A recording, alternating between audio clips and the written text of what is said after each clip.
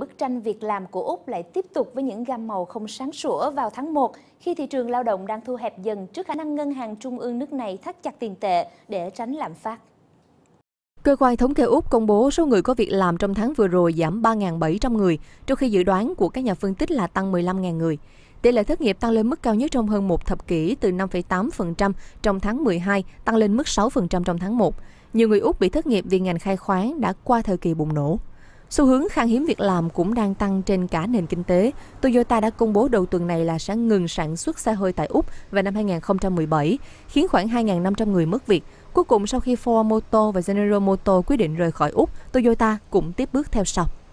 Đồng đô la Úc bị phá giá mạnh sau những thông tin trên. 1 đô la Úc hiện chỉ đổi được 0,8952 đô la Mỹ. Úc đang trong quá trình thắt chặt tiền tệ để giảm tốc độ lạm phát, nhưng chính sách này sẽ ảnh hưởng đến thị trường việc làm về ngắn hạn.